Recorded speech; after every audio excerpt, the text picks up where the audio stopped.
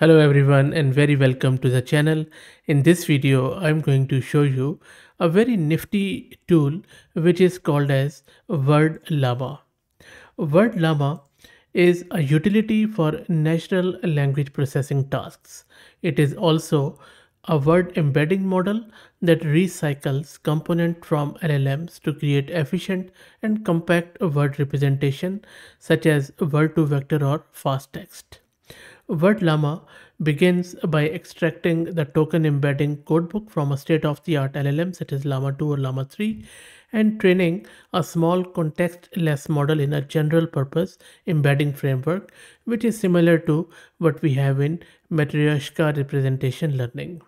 I know that these words are quite big, so I will try to make it as simple as possible in this video, and for that I believe that it will be easier to show you, and then we will see and explain what exactly is happening. So we will be installing this WordLlama locally and then we will play around with it. Before I do that, let me give a huge thanks to Mast Compute who are sponsoring the VM and GPU for this video. If you're looking to rent an affordable GPU, I will drop the link to their website in video's description. Plus, I'm also going to give you a coupon code of 50% discount on a range of GPU. So do check them out, please. Now, let me take you to my terminal and then I will show you the specs of my system. So you can see that I am running this Ubuntu 22.04, and let me quickly show you my GPU card too, which is NVIDIA RTX 6000 with 48 GB of VRAM. But for this one, you don't need any GPU. You can simply run these on CPU too. Let me clear the screen. First up, let me create a virtual environment with Conda. I'm just calling it WL. Let's wait for it to finish. So what we are going to do here now, we are first going to install WordLlama and with PyTorch, of course, and then we will play around with it in the Python interpreter. So my Conda environment is created. I'm just launching PyTorch and WordLlama with this simple pip install WordLlama. So let's wait for it to finish installing.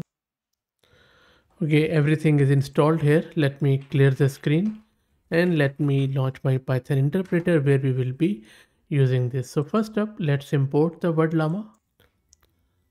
And next up, let's download the default model of WordLlama, and I will explain it in a bit.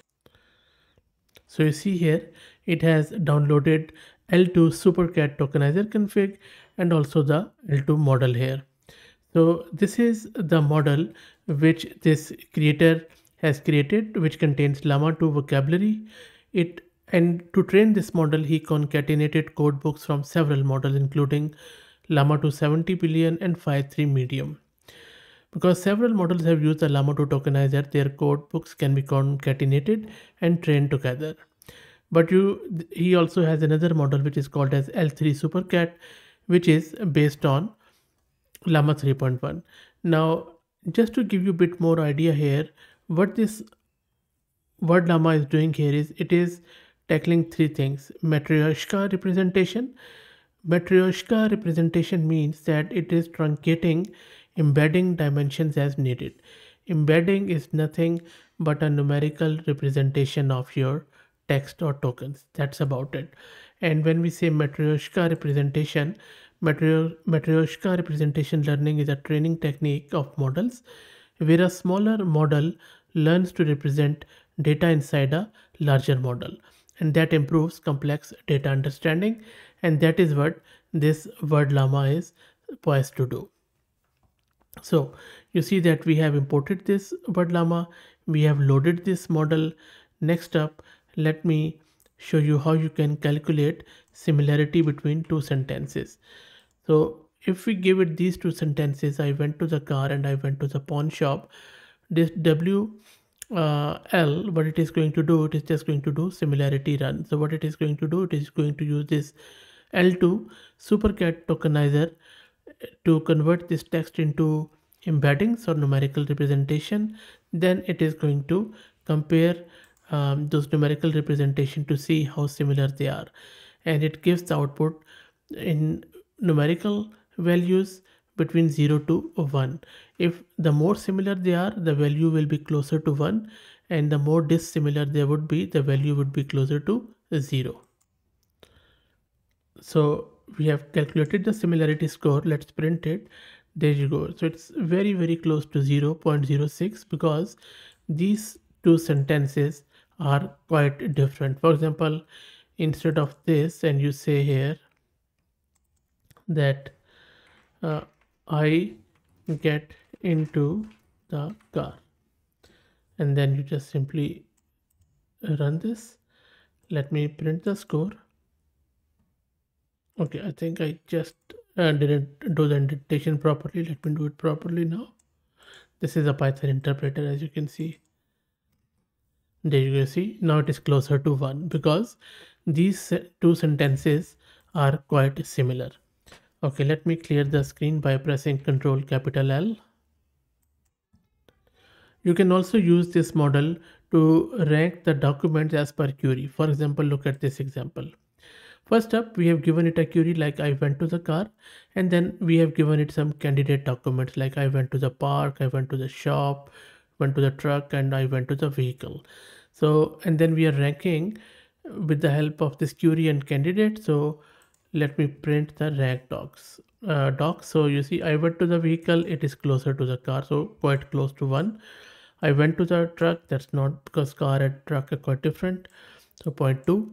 I went to the shop, nopes, and then I went to the park, nopes. So you see, this is how you can even use this to rank the documents. And there are a lot of other stuff which you can do. For example, you can do fuzzy deduplication. If you like, even you can even do the k-means here with the help of this cluster. Yeah, sorry, because I haven't defined these docs, I can maybe just go with ranked docs or something like that. And then you can even filter the query with the help of threshold, that how many you want. You can even if you like, go with top k hyperparameter, which can return top k strings based on the query, and something like this. And top k hyperparameter specifies the number of highest scoring predictions, which is k, to consider as valid outputs from a model, and that filters out the rest to improve precision and reduce nodes. There you go. So this is how easy it is to use this very lightweight model to do all sort of this embedding magic. So that's it, guys. If you're looking for a fast, lightweight NLP toolkit that handles tasks like fuzzy dedupe, similarity, and ranking with minimal inference time dependencies, and it is also optimized for CPU, then maybe have a look at this WordLlama. I will drop the link to it in video description. Let me know what do you think. If you like the content, please consider subscribing to the channel. If you're already subscribed, please share it among your network as it helps a lot. Thank you for watching.